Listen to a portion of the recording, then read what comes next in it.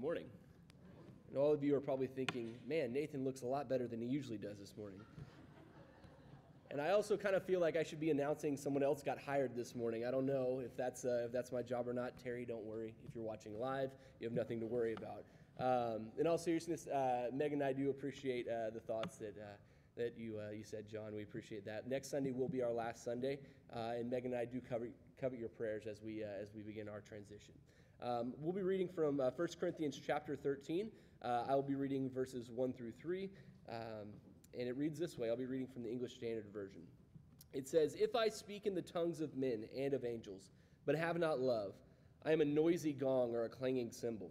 And if I have prophetic powers and understand all mysteries and all knowledge, and if I have all faith so as to remove mountains, but have not love, I am nothing.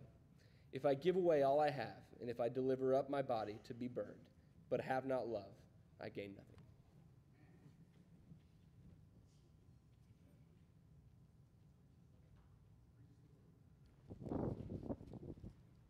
I got so intent on listening to him reading the scripture, I forgot to get started up here.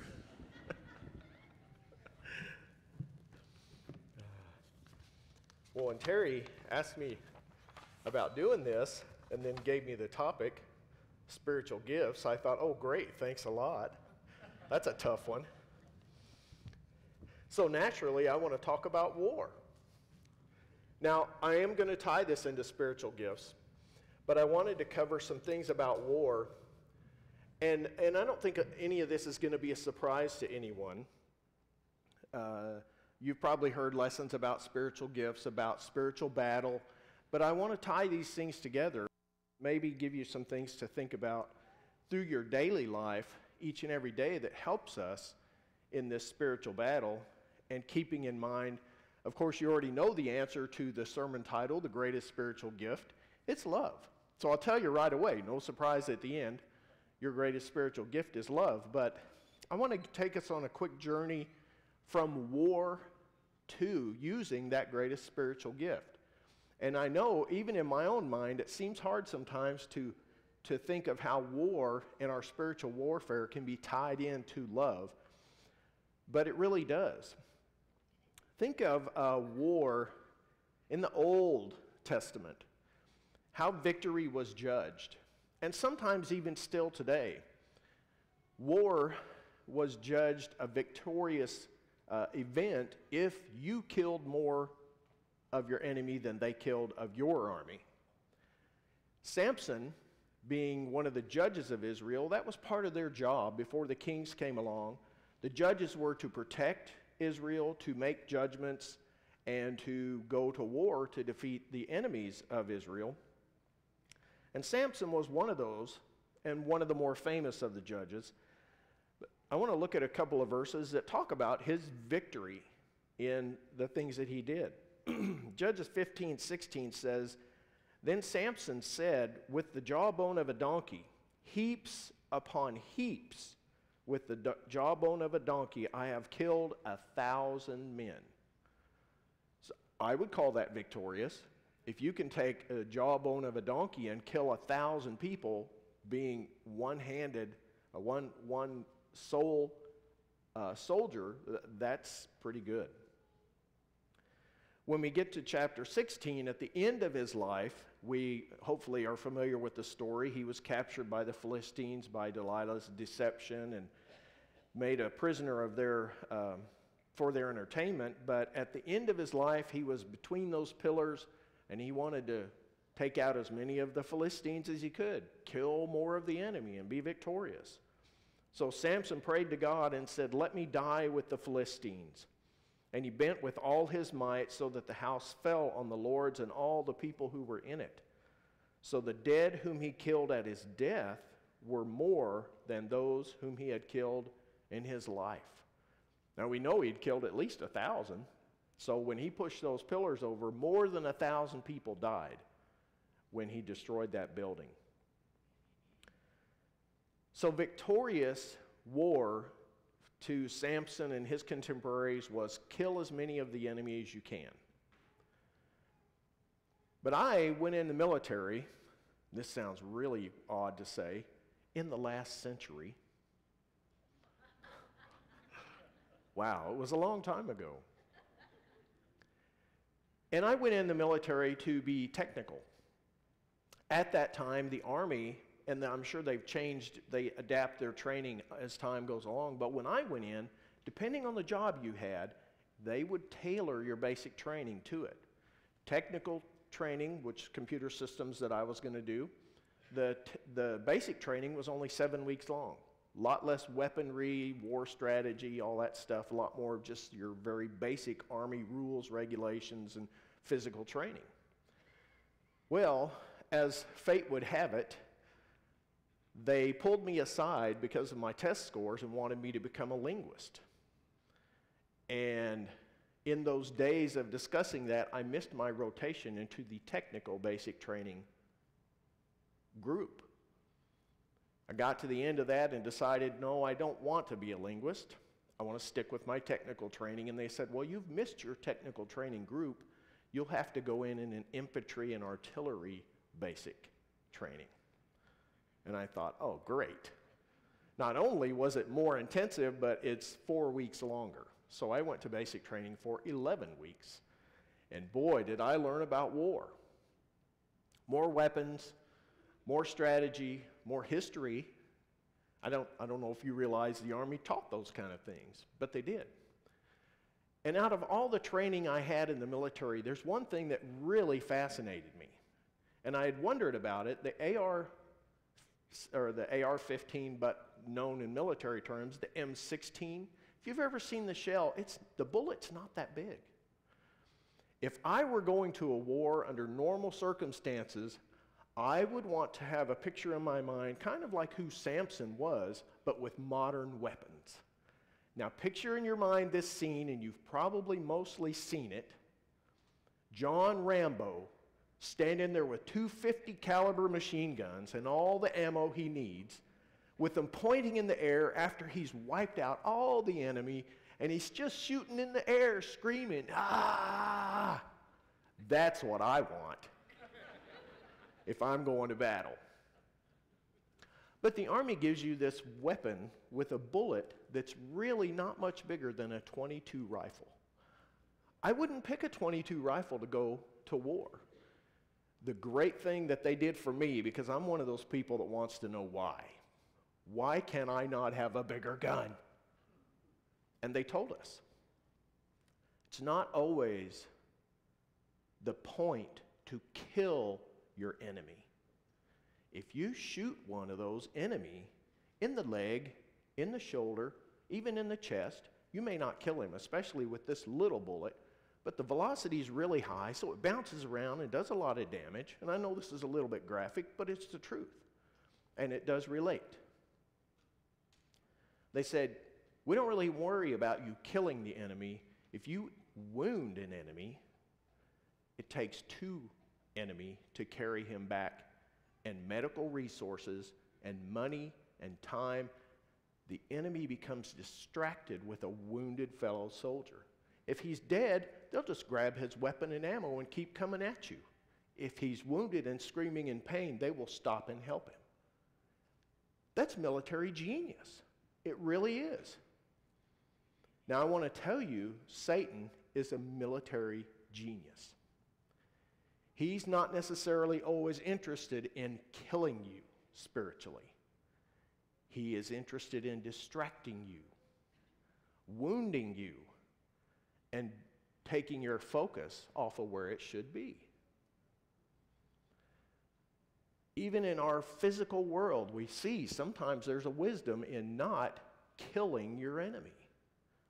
Satan will use every tactic he can to fight with us, to distract us, to pull our minds off of what we should be focused on.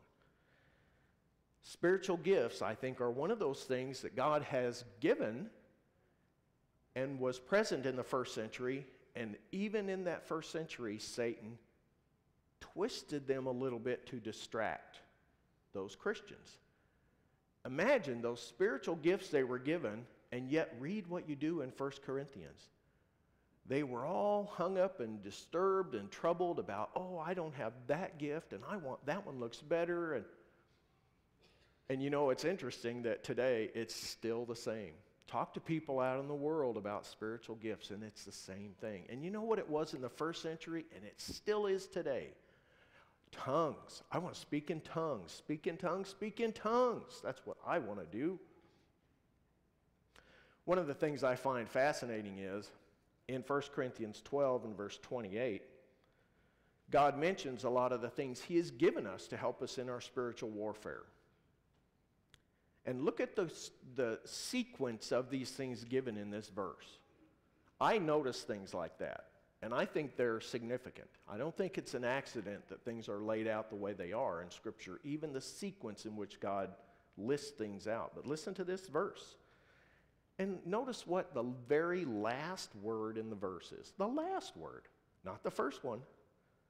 God has appointed in the church, first apostles, second prophets, third teachers, then miracles, then gifts of healings, help, administration, various kinds of tongues. It's kind of like the last thing Paul mentions, like, oh yeah, and there's tongues. But interestingly enough, the Corinthians, that was their main focus. Oh, I want to speak in tongues. And the point that Paul tries to make to those Corinthians, the point that Jesus always tried to make, is it's not the gift itself that has the power. It's who gives it and the purpose of the gift. Way back in John 14 and verse 12, Jesus said something that still baffles me. It's just amazing to me because I look at the miracles He did. And then the things that the apostles did and the early Christians did. And yet listen to what Jesus says. Truly, truly, I say to you, he who believes in me, the works that I do, he will do also, and greater works than these he will do, because I go to the Father. Now, I don't know all the details and specifics behind that, but from understanding a great deal about what was important to Jesus, what is important to God, miracles are not the thing. That amazing transformation that takes place when someone believes in God, is immersed into Christ, somehow accesses the blood that He shed to gain the forgiveness of sin, that's the greatest thing.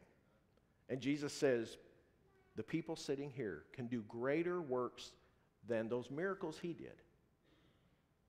But it's because of His power and His sacrifice. One of the funny things I find in this dissertation, I guess you'd call it, that Paul writes to the Corinthians is some of the things he says. And I often try to read in the emotion, and I see humor in some of the things in Scripture, sarcasm sometimes, and I know it is there. Now, maybe I misread it once in a while, but I think in this case, Paul was being sarcastic in a way, maybe even a little bit scolding to them in what he says in 1 Corinthians 14 and 18. He says, I thank God I speak in tongues more than you all. Now, I think later he really makes it clear he is being sarcastic, because that's not the important thing. He's not that thankful that he speaks in tongues more than they do. The end result is better because he can teach the gospel to people. And that's the point he's trying to make. It's not the tongue that's the impressive thing, it's what you say with it.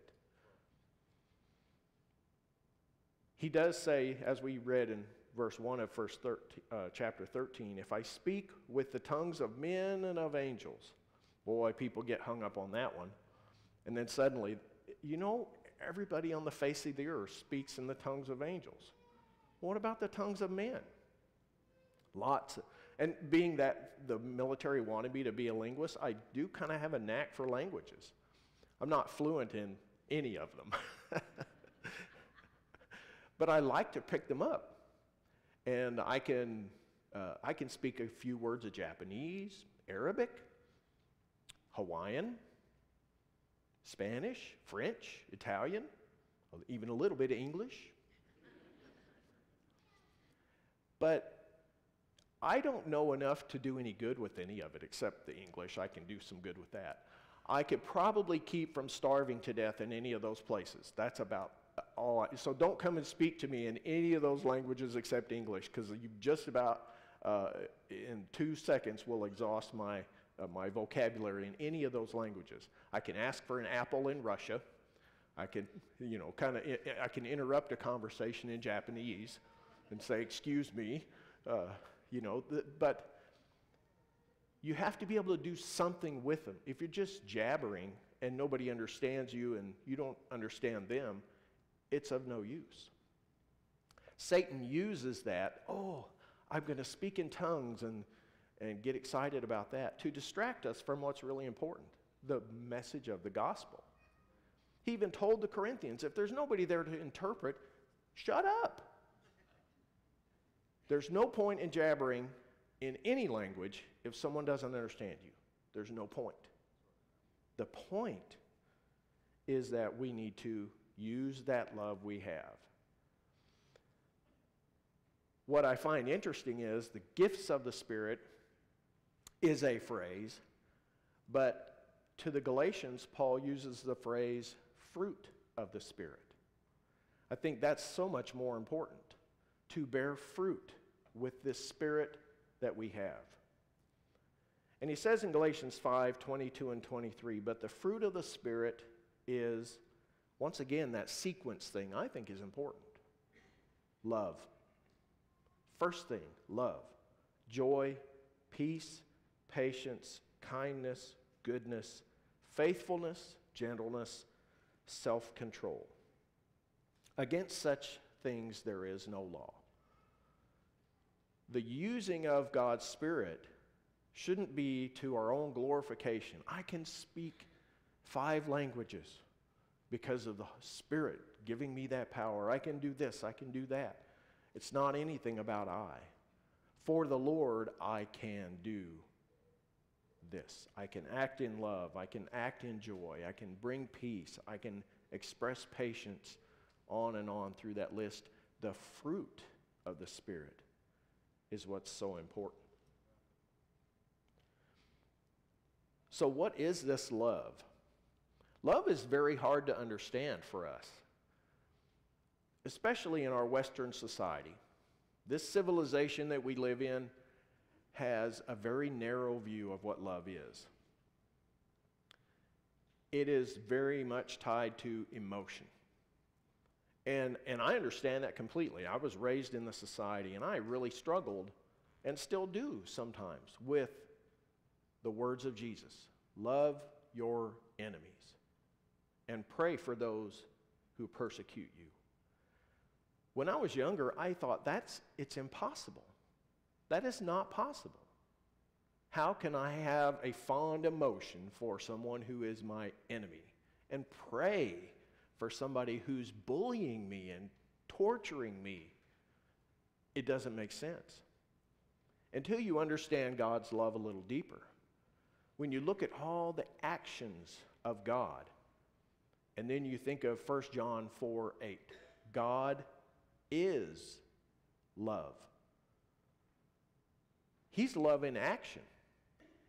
And there are a lot of things we would think, how can that be love? When God punished the people, don't think of those sides of it, but what God does for us every second of every minute, of every day, of every month, of every year through our whole life. The mysteries of gravity. How does this earth stay in a ball instead of just flying apart in every molecule throughout the universe? Because God holds it. There we go. God holds all this together. The earth is spinning about 1,000 miles an hour. If you try to stand on something that's going 1,000 miles an hour, the force should throw you away. Try jumping on a merry-go-round that's going really fast. You will go on and off. But for some reason, the mass, the gravity, all this scientific stuff I do not understand, God holds us on the surface of this planet because of His Word. There is light because long, long ago, God said, light. And it just became. God's understanding of all these things is beyond what we will ever understand. And He has enough love for us to create all those things. The air we breathe, the water we drink, the food we have. It's unbelievable when we stop to count our blessings and really start listing all the small things we take for granted. And they all come because of the will and action and word of God. And it's because he loves us. And the deeper understanding of God's love is to realize he says at some point, while we were yet enemies, Christ died for the ungodly. We were his enemies, so he has every right to say, love your enemies, because he does and did. When we were all still his enemies, he still loved us, still provided for us the rain on the just and the unjust. We still had air to breathe, all those wonderful things that we enjoy. God is love, and it's a mysterious thing. But then we, being his children, even though we don't understand everything the Father does, we should imitate it. So we should be love. The beginning of 1 Corinthians 13 talks initially about all these miracles, but then in verse 4 he switches, and I think he hits the point. Here's the greatest spiritual gift, love. And then he goes on for a long time about it. Love is patient. Wait, it's not fond emotions. First thing he says, first thing about love, love is patient. I think if you've been in a family for any time, you'll learn. You need to have patience sometimes, and we lose it. We lose our patience, but God tells us love is an action. Love is patient. Love is kind, is not jealous, does not brag, is not arrogant, does not act unbecomingly, it does not seek its own, is not provoked, does not take into account a wrong suffered, does not rejoice in unrighteousness, but rejoices in the truth. So there's a lot of things love doesn't do, but there are a lot of things that love does do. Love bears all things, believes all things, hopes all things, endures all things. Love never fails. And then he goes on to list all these other spiritual gifts that the Corinthians were so worried about. And he says, it'll fail. It'll fail. It'll fail. It'll fail. All these things will fail. They will be done away with. They will cease. But love will not fail. And he gets to verse 13. And he says, after all the spiritual gifts are gone, but now. And he even said then to those Corinthians, here's what's really important. But now, faith, hope, love, abide, these three. But the greatest of these is love. There's such wisdom in the things that God teaches us. And what we find over and over, the world is in real turmoil right now. There's a lot of trouble, a lot of terrorism, a lot of violence. Now, granted, there always has been. It's always been that way. We just haven't had the information at our hands like we do now. It's almost sad in a way because we're bombarded with all the bad news. But the answer to those things is love. The greatest spiritual gift, the one thing we should really strive to improve in our lives is love. Not seeking all those other things, or not also just abandoning all those other things, but having the right balance and the right priority. Love is one of those things I think we all crave as well. We want people to love us, but we need to love in the right way and seek the right kind of love. The right kind of love is the love that God gives us, and that we then in turn should give one another. I think it's fascinating that 1st, 2nd, and 3rd John talk about love over and over and over again, and just how critical it is. At points it even says, if you don't love your brother, you don't really love God. You might think you do, but you don't. That's very telling on the kind of love that we should have. A love that should be commitment, action, far beyond emotion. And as I was saying, if you've been in a family, probably at some point you've had someone that you loved, but you didn't like them very much. That helps us understand love and what God really wants of us. Sometimes there's someone you may not like them very much, but you will love them and still do what's best for them, even though you don't like them very much right now. I think God has been at that point with us while we were enemies. Christ died for us. Wow, that's doing the very best thing for us. Even while he doesn't say, I didn't like you very much, we were enemies. And not that he chose to be enemies of us, we chose to be enemies to him. It's an amazing thing that God shares with us and puts before us as a goal. To love one another as I have loved you, Jesus said. Wow. The greatest spiritual gift is love.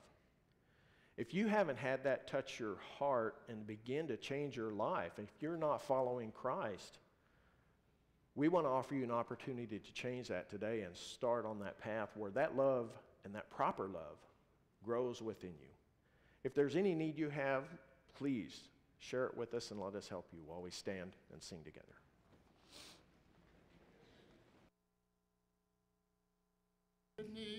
I come, with a humble heart I come, bowing down